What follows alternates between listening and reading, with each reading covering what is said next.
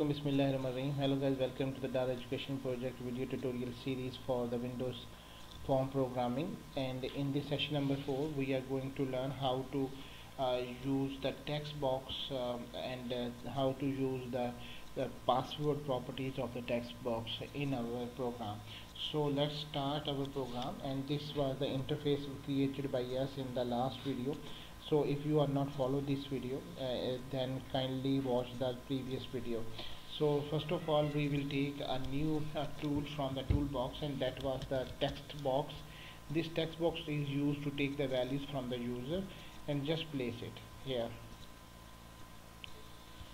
And similarly we will use and copy and paste it here.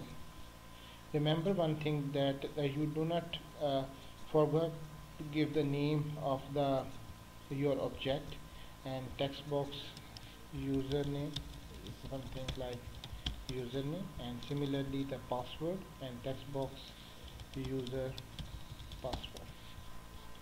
Run this program and you will see that we have an interface for our login page, and you can see that we can enter the values, but you can see that the password is showing here.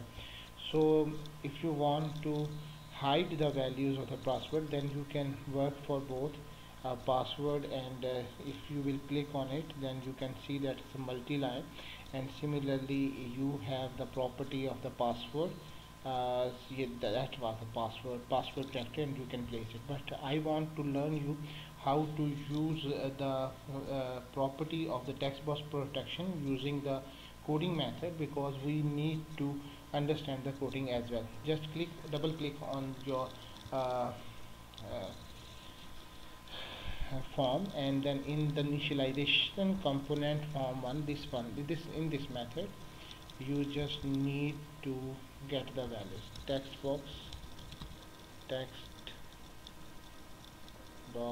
that was username dot password character, and here you will provide the password character.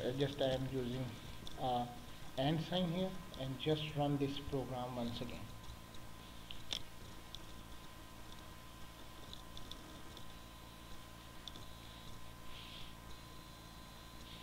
Okay, now we will place the value something like this one, and you can see that this was changed to the our provided characters in coding.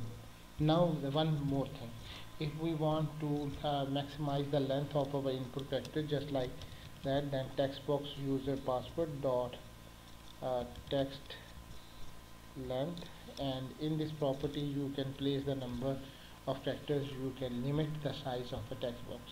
Okay, I think we have missing something. One more thing. No, that was maximum length property, not text length. It was maximum length, and then place it here. Now run this program once again, and you can see that the program is running and no objection from the computer this time.